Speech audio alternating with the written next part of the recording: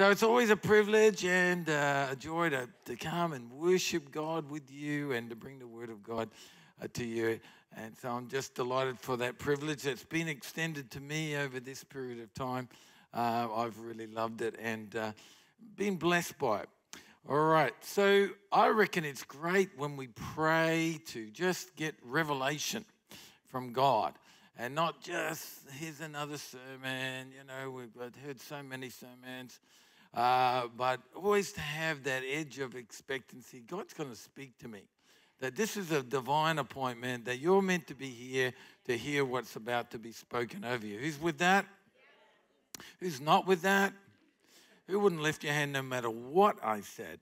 All right, there's a few. There's always a few. But you did just lift your hand. All right, so let's pray. Lord, the life and liberty and release of your Spirit in this place. I thank you for more than just another message, but a word from you in season. I ask it in Jesus' name. Amen. Amen. So the title I've given to this message is Get a Life. Get a life. And, you've been waiting to say that to the person sitting next to you, so just go right ahead under the guise of this sermon title. Just tell them to get a life. Yep. So this is one of my, I would say, a developing life message. After a while, you've been preaching this, just certain topics and themes that really gel with the journey of your life, and this tonight is one of them. And it came out of quite of a dark season in my life when I was struggling with depression, actually. I was pastoring a church in country Victoria, Kyabram, near Shepparton. We'd been there for quite a few years. The church was going really well, but I was not going well. I was suffering with really the bad stress headaches and palpitations of the heart, and as I said, just battling this gloom that would seem to be on my life, and just no real explanation for it because it wasn't triggered by an incident. It was just how I was feeling. And so I decided it's time for a holiday. I took my family with me away to the Grampian Mountains, which is a beautiful area.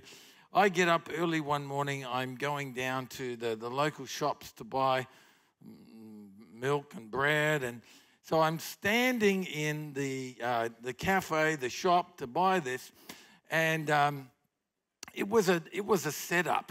God was about to do something that I had not. Who would have thought you can have a God encounter in a cafe while you're? Well, some of you probably think after the third cup of coffee it's possible, but. I'm there. I wasn't expecting this, but I've learned that one of the names of God is Jehovah Sneaky. All right? And because he's just sneaky. He just sneaks up on you. So I'm standing up and I'm in the queue waiting to be served, and off to the side is this poster. Either the owner of the shop or someone had put up this poster, which was a scripture from the message. And it's the words of Jesus, Matthew 11:28. So here I am, pretty well burned out, feeling pretty messed up and down. And lo and behold, this is what I'm reading. Are you tired, worn out, burnt out in religion? Come to me, get away with me, and you'll recover your life. I'll show you how to take a real rest. Walk with me and work with me and watch how I do it. Learn the unforced rhythms of grace. That's beautiful. I won't lay anything heavy or ill-fitting on you. Keep company with me and you'll learn to live freely and lightly. So how ironic. What a comparison of what Jesus was inviting me into, the lifestyle that he was calling Christianity and what I can expect by following him, and yet what I was standing in. It was such a stark contrast. And I thought, what? I've obviously gotten lost along the way. Here I am. I'm meant to be living that, and I'm so not. What's going on? And so I left the cafe determined to rediscover my Christian faith, to work out where did I go wrong. I must have turned left when I should have turned right. I should have arrived at that, what Jesus was describing, and yet I was polar opposites to that. And I started to realize that I'd complicated Christianity far beyond Jesus' intention. He simplified Christianity down to a simple statement that we're just going to spend a bit of time unpacking. A simple phrase, simple metaphor, and yet he reached into the realm of nature and decided that's the metaphor I want to use to describe how our relationship, Jesus and you, is meant to work. And here it is. It's in John 15, verses 5 to 6. And he says, I am the vine, you are the branches. He who abides in me and I in him bears much fruit, for without me you can do nothing. Now, Jesus said, I am the vine. He's not a vine, is he? You know, you're not going to go to heaven and see a vine up there, you know. So he's obviously he's not meaning you to take him literally. He's saying, I'm going to use this as an illustration. So we should become, okay, what is it about this vine-branch relationship, Jesus, that you are wanting us to understand of how you've set Christianity up to work? And that's what we're going to unpack together. So really what he's saying is get a life, my life. Just like the branch relies on the life of the vine to stay alive, so you need to get my life in you. And friends, tonight, that is the simple truth of it. That we are meant, Christianity is not knowledge we learn. You don't become a Christian by being educated in Christian ways. You become a Christian by receiving a life, his life. It's a mystical union. Christianity is based on a mystical union. You don't need to understand how it works. You just need to know that it does work. That when you open yourself to Jesus Christ, a life comes into you that empowers you to live a life that you've never actually lived yourself. You get the benefit of a life you've never lived. So he's saying, come on, get my life. And he says, listen, if you don't do this, you will not only find Christianity difficult, you'll find it impossible. You just simply, why aren't we listening to him? He's just saying, listen, without me, you can't do this. And that's the whole point. The only person that ever lived a perfect Christian life is Jesus. And that's why we've got to get his life into us. So that's the basis of Christianity is actually a mystical union between us and Christ. It's an experience of the life of God in you. When we get together like this and we worship, something more than just songs and nice words is meant to be happening. There's meant to be a divine exchange going on. There's meant to be a sense of being lifed by Jesus going on in this place. All right, we need to understand that. So let's unpack this metaphor and just glean what we can about what is it about this vine branch interrelated relationship that we're meant to get. Well, first of all, a branch gives expression to the life of the vine it's attached to, right? And so we, as branches, Jesus is saying, you are giving expression to my life. You're giving expression to who I am. We don't say glory to the branch, we say glory to the vine, because we understand that it's only through its connection to the vine that this branch is able to bear fruit. But on the flip side, there's a mutual benefit going on here between the vine and the branch. Not only is the branch drawing its life from the vine, but the sole means of expression, da-na-na-na, yeah, the sole means of expression for the vine is a branch. It has no other way of expressing itself. And so God gains entry into the world through the willing openness of his branches to express his life through us. God, through you, Christian, tonight is gaining entry into the world. That's why you're called the body of Christ. So we have this mutual benefit, us drawing on the life and us being the sole means of expression that God is gaining entry into the world. Sure, we like to talk about angels doing this and that, but that's not God's preferred way. God's preferred way to bring expression into the world is actually through us. And then we notice that the branch doesn't feel pressure in itself to be fruitful because it knows that it's the vine's responsibility to bring to it everything it needs to be fruitful. Vine, you want me to be fruitful? Then you've got to bring to me everything I need to be fruitful. So guess what? Some of you sitting here with a dream, a sense of destiny about what Jesus wants you to do with your life, don't sweat it because it's the vine's responsibility to bring to you all the people you need to meet, all the doors that need to open, all the resource, finance, everything. You need to put your faith on the fact that Jesus is going to bring all those things to me. Not stress and get yourself all twisted into a tight little dot about it, but realize, okay, I really feel this is God's will for my life. And well, guess what? It's the vine's responsibility to bring to the branch everything it needs to be fruitful. And guess what? Everything the vine has, it brings to the branch. I mean everything. I mean, you don't get a vine going, I'll give you 20%, I'll give you 60%. No, you cut the vine and examine the sap in the vine, and you cut the branch, and they're identical. Everything the vine has, it's pouring into the branches. Why is that so important for us? Because what's in the life of Jesus is victory and overcoming. We're talking about a life, we're told in Hebrews, that was tempted in every way, yet without sin.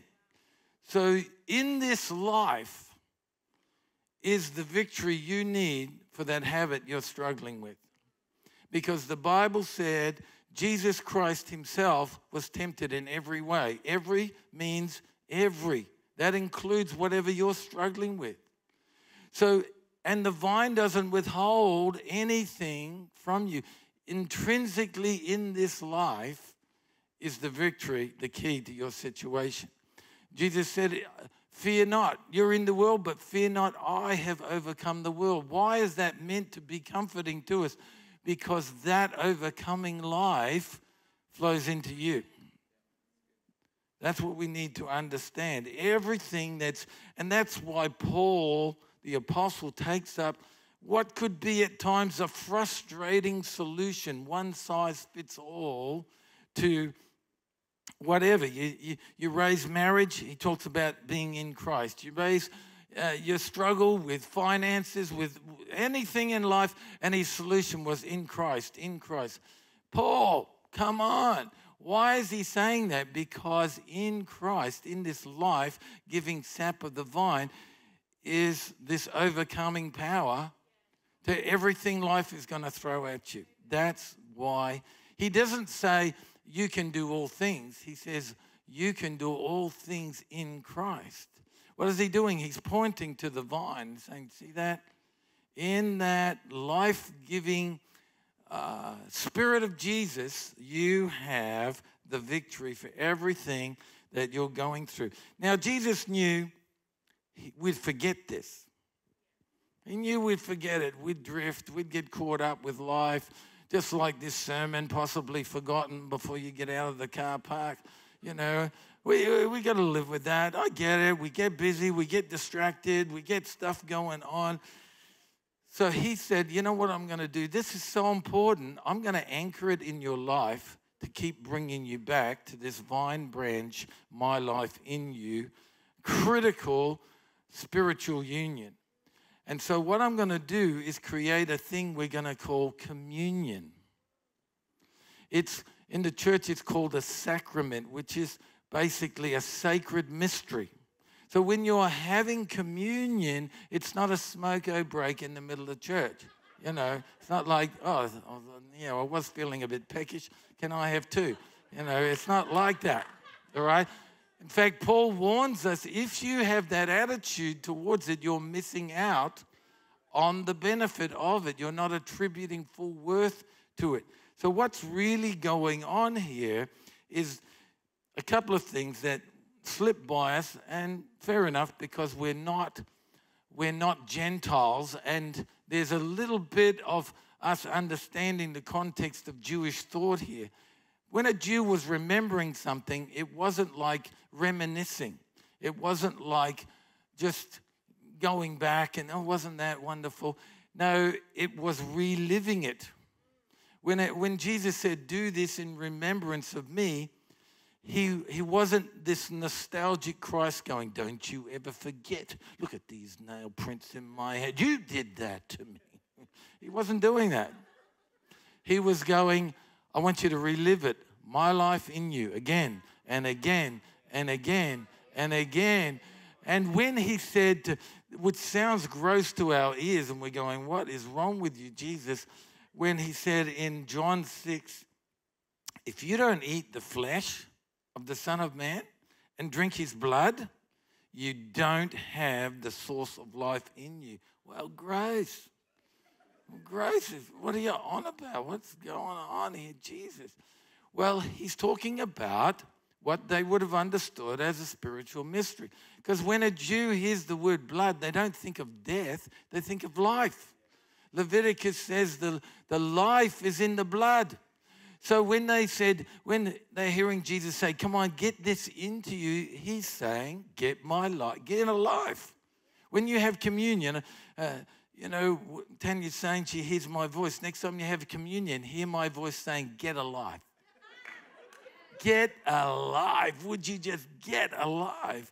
Well, that's what Jesus is saying. Get alive. Get my life. Drink my blood. He's saying, get my life. Because in this life is everything for life and godliness, all right?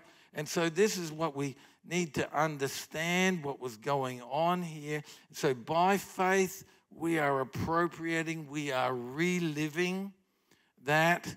It's not happening in that moment. We've just forgotten it.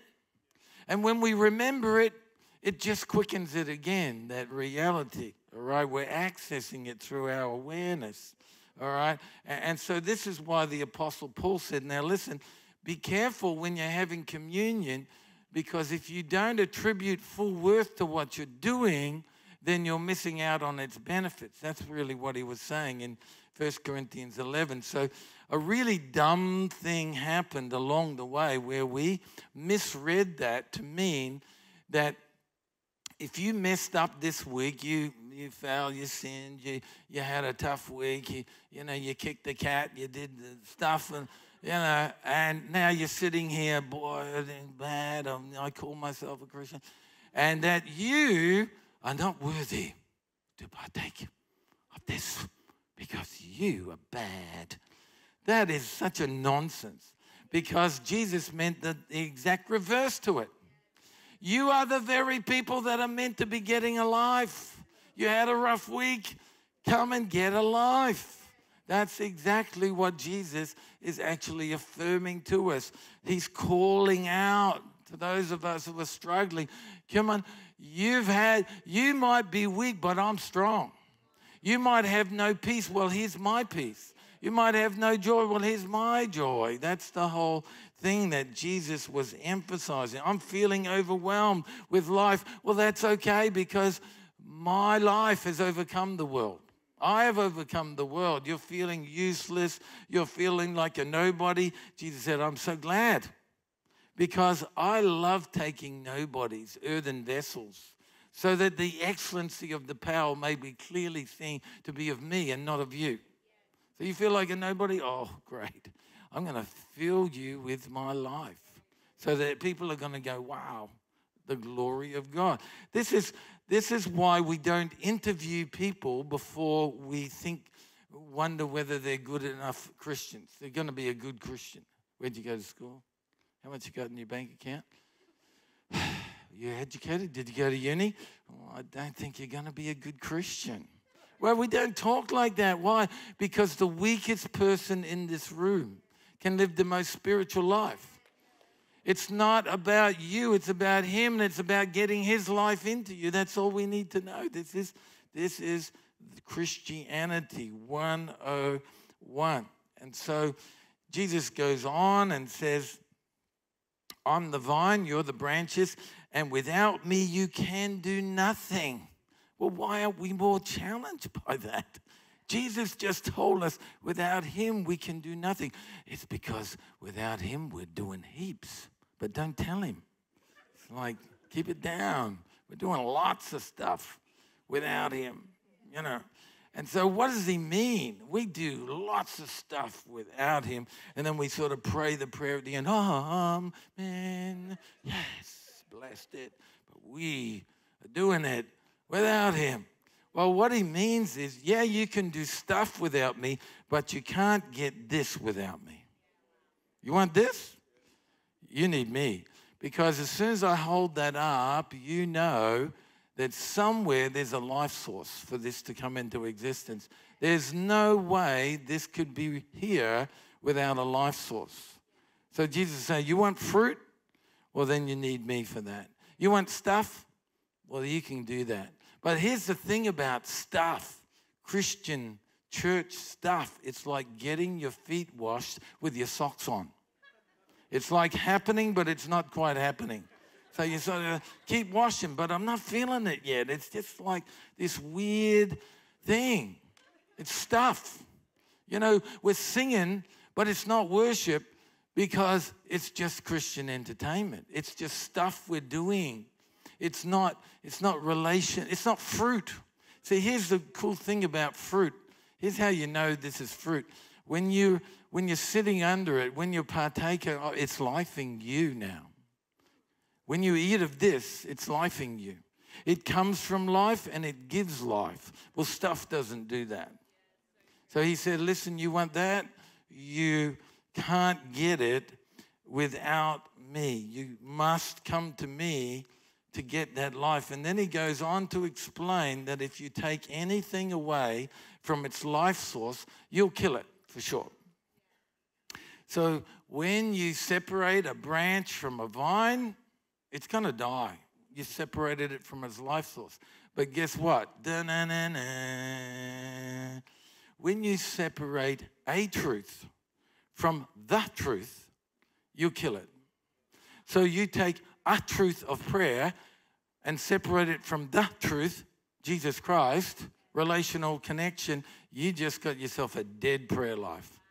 Yes, you're praying, but it's dead.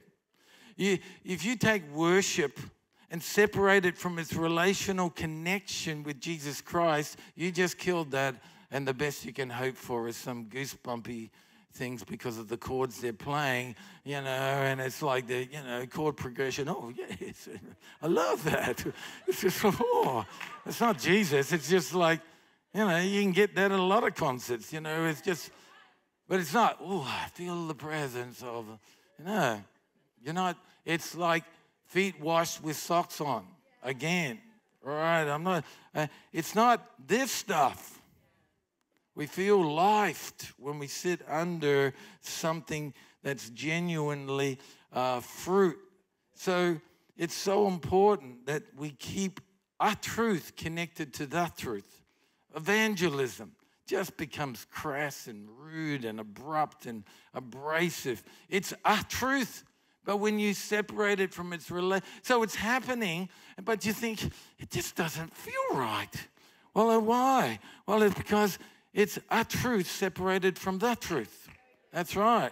All right, and so we have to keep those two. And so this is why it's just cruel religion to be introducing people to Christianity, pushing fruit, the need for them to be fruitful without first introducing them to a relational connection to the vine from which the fruit naturally comes. When was the last time you walked in your garden, heard the groans of the cabbages and the lettuce and the lemon tree? Oh, excuse me, I've got a really loud lemon tree. It's bearing fruit at the moment. No, it's very quiet because something natural is happening. Something very natural, something very beautiful, something through mystical union is happening, all right? So it's just cruel to be pushing the fruit aspect without first establishing the vine connection aspect. And perhaps one of the greatest imbalances in church today is our continual emphasis on what we must do for God without first emphasizing what's been done. Doing comes out of done. Doing comes out of dunning. There you go. All right. So sadly, many sincere believers have read John 15, this whole vine, and they've placed the emphasis where Jesus didn't put it.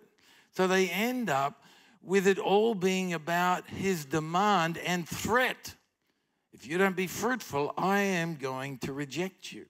All right? That is not what he's saying. The emphasis is completely different. It's on relational connection.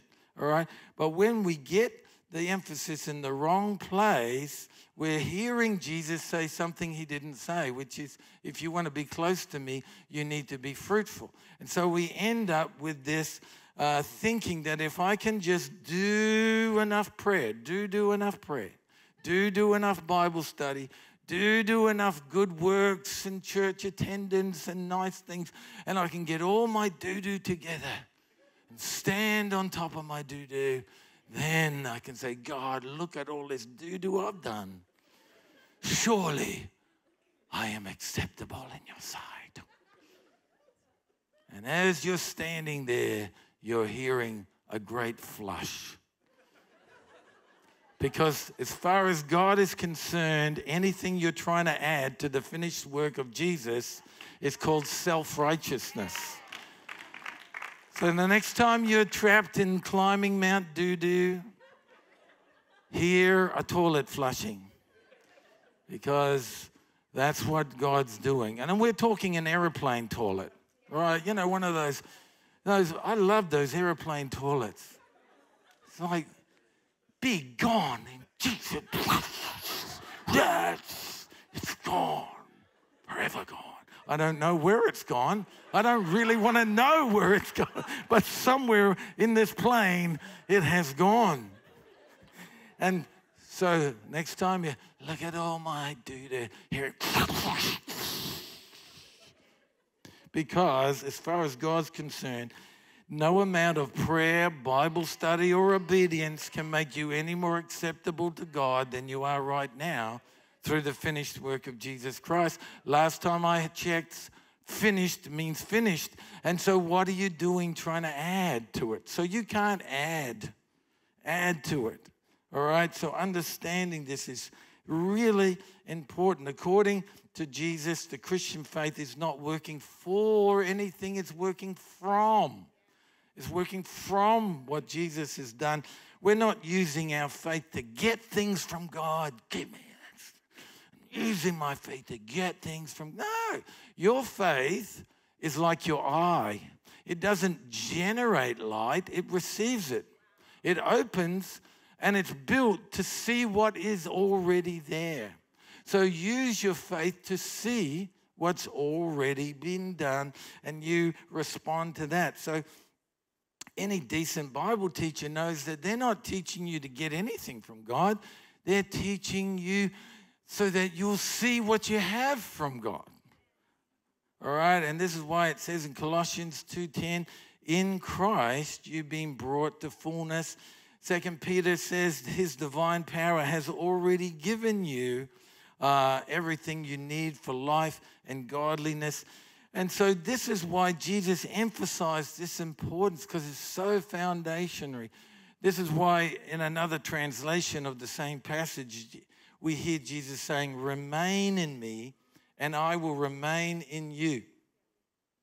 For a branch cannot bear fruit if it is severed from the vine, you cannot be fruitful unless you remain in me. Isn't it amazing how we've complicated that? See, if I said to you, remain in this room, and you go, that's tough. That's really hard. Immediately you go to some sort of effort. What thoughts do you need to think to remain in this room? What emotions do you need to feel in this room?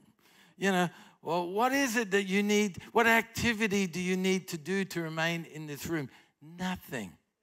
Nothing. Why? Because you are already in the room.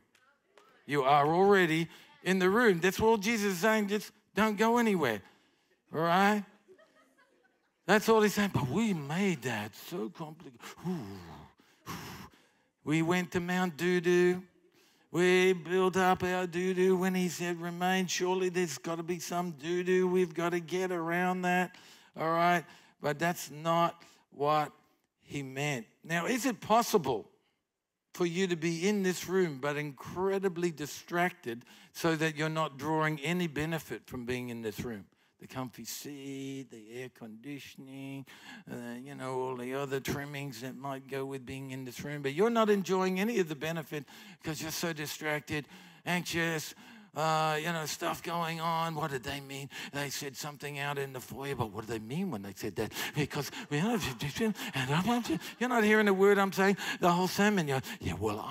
I'm going back out there and I'm going to tell them what I really think. And you're not hearing this sermon at all. All right. So is it possible for you to be in this room incredibly distracted? Yes, but guess what? That might be your experience of being in the room, but the truth is you are in the room. You are in the room. So all that's really changed, nothing's really changing. You're just changing your own experience through your awareness. So here's the truth. Stop striving to be where you already are. And just intentionally open yourself up to the life of divine that you're already attached to. Going to ask the singers and musicians to come back and help me. Here's a great verse. Colossians 3 says, don't shuffle along, eyes to the ground, absorbed with the things right in front of you. Look up. And be alert to what's going on around Christ. That's where the action is. You see, the enemy can't sever you, but he can distract you. And he can work really hard to get your eyes off Jesus Christ. So if I wanted to get your attention, what would be the best way to do it? To throw a leaf at you or a brick? I think a brick would do it. So here come these thoughts of crisis and drama and worst case scenarios and everything to get your eyes off Christ and onto the wind and the waves where you start to sink. Yeah? Nothing's really changed. Jesus hasn't gone anywhere. It's just you got into orphan mode again. You went into orphaned, abandoned, doing life without God mode, doing life without a shepherd mode. I am so tired of saying the Lord is my shepherd and then living like I don't have one. I'm done with it. I'm not doing that anymore. He's my shepherd. I'm going to live. I'm not going to, the Bible says the enemy gets around like a roaring lion seeking him. Well, what lion in its right mind would roar? I thought they were sneaking. Well, I'll tell you when they start roaring, when they realize there's no chance of getting at that herd unless one of them panics and leaves the protection of the shepherd. That flock is protected, so I'm going to roar in the hope that one of them is going to freak out and panic and leave the shepherd, and that's when I'll get him. He's prowling around like a roaring lion, roaring intimidation, roaring worst case scenarios, any way possible to get your eyes off Jesus.